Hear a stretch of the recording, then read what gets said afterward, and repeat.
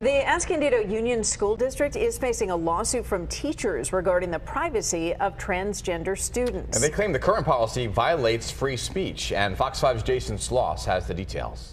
Two teachers at Rincon Middle School are suing the Escondido Union School District and the State Board of Education over gender identity privacy policy. According to state and district guidelines, a transgender student's identity must be kept private, even from parents, unless the student says otherwise. It forces them to lie to parents and to deceive parents and to participate in a student's social transition. Local attorney Paul Jonah is representing the teachers who have taught at the school for more than 20 years.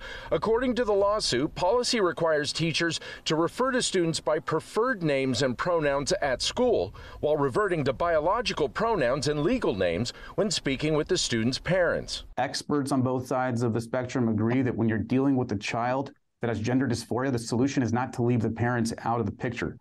And the solution is not to leave the parents in the dark. These children need love, care, and attention, and the school and the state have no business presuming that parents will be unsupportive or that parents will be harmful or abusive. Education officials say it's a policy that's there to protect transgender students. I think it puts teachers in a difficult position for sure. Carrie Crittenden is a parent of a Rincon Middle School student. As a parent, I would hope that my child would come to me first with that information, and for the teachers, I think it puts them in an awkward position if they need to speak to a child one way and then respond to a parent in another.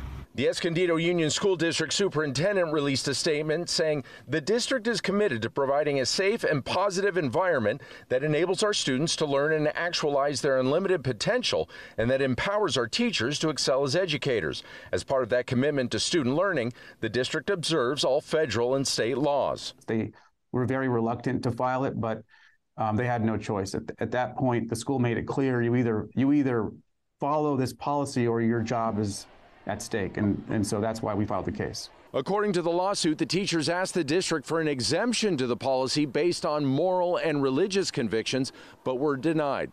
In Escondido, Jason Sloss, Fox 5 News.